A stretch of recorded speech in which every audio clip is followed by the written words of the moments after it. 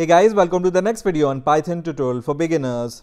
In this video, I'm going to show you how to use loops in Python, and we will start with the while loop. So first of all, what is a loop? So a loop allows us to repeat over some block of code again and again until and unless some condition is met. Now let's see how to use while loop in Python.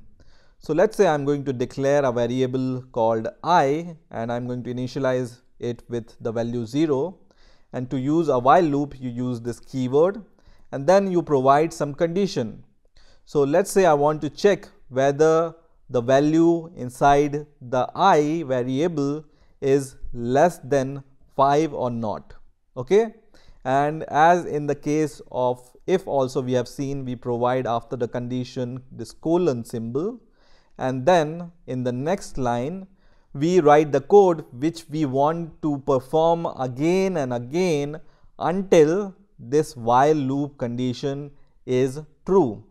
So let's say we want to just print something, and we will print that the value of I is, and then we will print the value of I like this. Also, I want to change the value of I with every step. So I will change the value of I using this expression, which is I plus equals 1.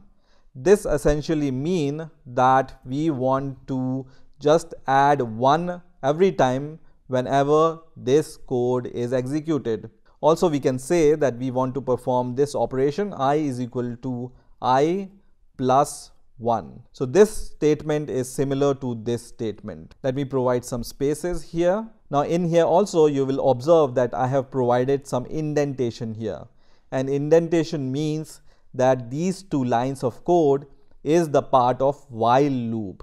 Okay, so when I want to write something outside the while loop, I will start from here with no indentation, and let's say I want to just print that we are finished. And now let me run the code and let's see what's the result. And you will see here, first of all, this string is executed, which is the value of I is, and then the value of I is printed, which is 0, 1, 2, 3 and 4. So as you can see here that we have initialized I is equal to 2. So the initial value of I is 0. Now when we come to this code and when this condition is checked, here the value of I is 0, which is less than 5. That means this condition is true, and that means that these two lines of code which are under while loop will be executed. So this line is executed where value of I is printed, which is I is equal to 0, and this line of code increments the value of I by 1. So when this line of code is executed, now the value of I becomes 1 because previously it was 0, and once again this program flow goes to the starting to evaluate this condition, and this time the value of I is 1, which is less than 5, and the condition is true once again, and again this line of code is executed, and this line of code is executed, and the value of I is incremented by 1 once again, and the value of I becomes 2 here, and this will happen again and again until the value of I becomes 5. And when the value of I becomes 5, this condition will be false, and that means this code will not be executed.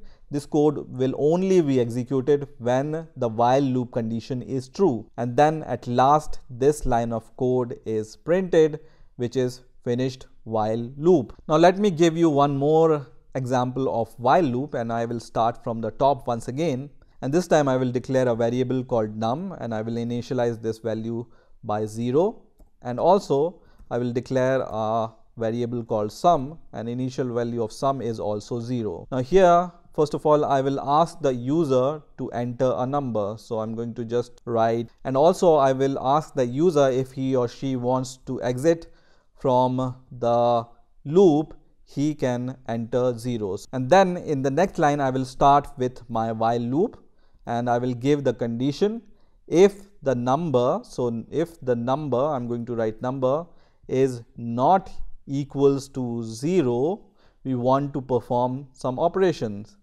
And what operation we want to perform?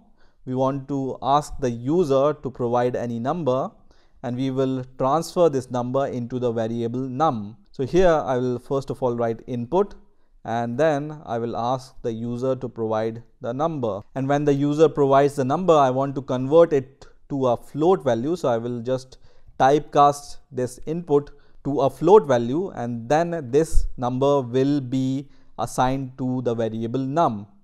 Now here don't forget to give the colon, and in the next line what I will do is I will just use my sum variable, and I will just add the number value to the sum. So I can just write sum is equal to sum plus num, and this means that initially the value of sum will be 0, and then this number will be added to the sum, and until this loop runs we will get the sum of all the numbers which is entered by the user.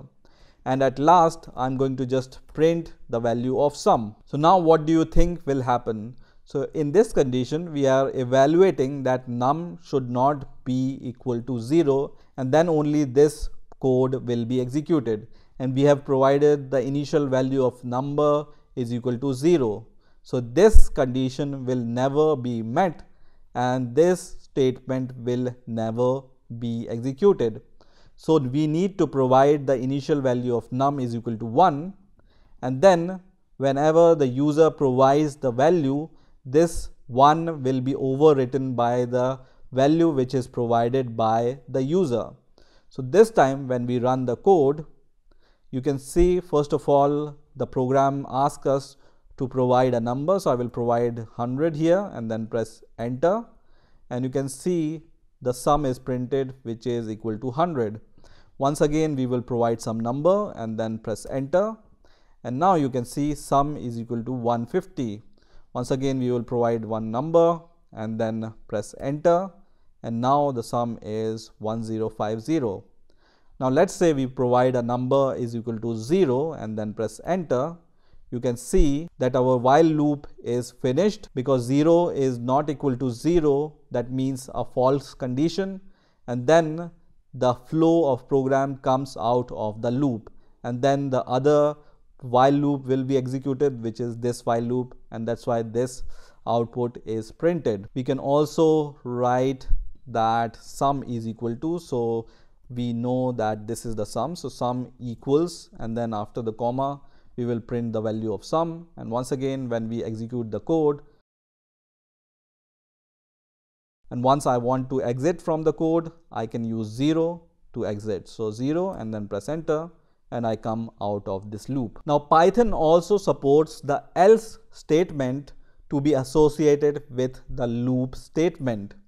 So what I mean by the else statement to be associated with the loop statement is that I can use after the end of this while loop condition, I can use here else, and after the colon I can provide some code which I want to execute once this loop is finished. Okay, so I can write here that I want to print, for example, finished sum. So let me run the code once again, and I will quickly provide some numbers here, and which will provide the sum.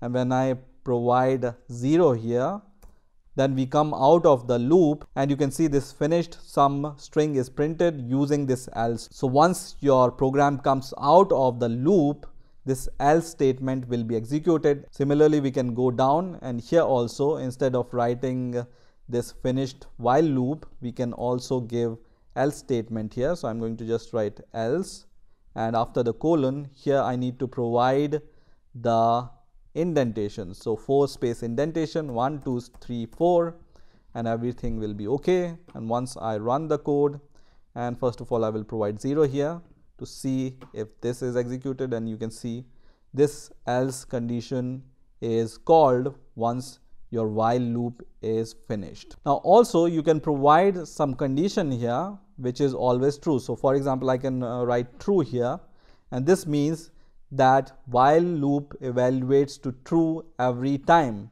and this means that this statement will be executed forever. So this is also possible, but you need to think carefully what do you want to do? Do you want to execute this code infinitely, or do you want at some time that this condition will be false? So this is how you can use while loops in Python. I hope you have enjoyed this video. I will see you in the next video.